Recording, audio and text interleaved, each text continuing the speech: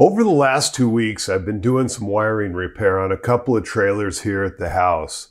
First is a horse trailer that I've been having issues with the unintended brake application of the electric brakes. And on the other was a utility trailer that was missing marker lights and brake lights. When doing this work, I wanted to get it right and have a lasting repair for both of these trailers. I've never had a good soldering iron, and when researching the best soldering iron, I came across videos that strongly suggest that the automotive wiring should always be crimped and not soldered. Their case was compelling enough that I did not buy the soldering iron, but bought crimping pliers and assortment of connectors instead. I'll summarize the crimping process today, but please take time to watch the linked videos and credit the channels that raised awareness around this crimping process. Their case for crimping is persuasive and simple. Automotive manufacturers, even the most reliable, do not solder. They crimp.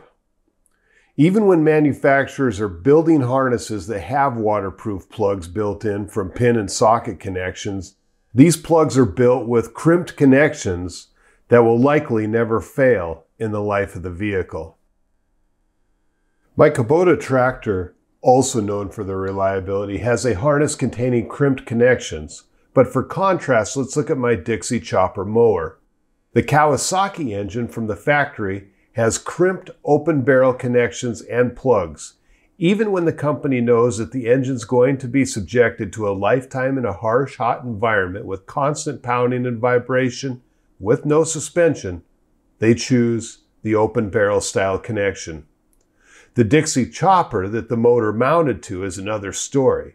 It has low quality crimps, not unlike that first stereo in high school, and yes, I've already had to do electrical work on the mower's harness. My takeaway? The items around me that are quality and are known to perform well are using crimp terminations. Most commonly used are open barrel type crimped connections. These will be found in many of the pin and socket type plug connections in automotive applications, as well as most manufactured electrical products. You've seen them before. Now you know how they perform. Let's take a look at the process of actually doing an open barrel crimp. To do this, you'll need a set of crimpers designed for open barrel connections. The crimping pliers need to be ratcheting, as this will help during the assembly process. The crimping pliers will, of course, allow for various sizes of open barrel connections. I went with Hastronica brand pliers. They've worked fine, though I'm sure that the professionals are using a step up with a machine die surface as opposed to the cast, which is on the Hastronica.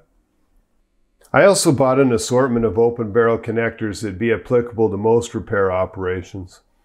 The first step in performing an open barrel crimp is to take the open barrel non-insulated terminal and position it in the pliers. This is where the ratcheting pliers help, is that once you squeeze down a couple of clicks, it'll hold the terminal while you position the wire with the other hand. With the wire, only 3/8 of an inch of the insulation will be stripped, and once complete, the wire will be positioned in the center of the connector, and then the crimp will be made. Once done, the crimp can be checked. Careful attention should be given to ensure that the first stage is fully crimped and secured around the wire's insulation. The second stage, then, has to be fully engaged on the wire itself. In this type of connector, we'll do the same with the second wire, completing the very common butt-style connection. Once correctly completed, it will be a very strong and durable connection. With the addition of a waterproof heat shrink tubing, you'll have a waterproof, super strong wired connection. The type of crimp matters, and when you get the crimp right, that's the same thing that the OEMs are using when they're putting cars together. And you can go on your own vehicle and validate that they're not soldering, they're crimping. So here's my takeaways. Here's what it looks like to do a crimp.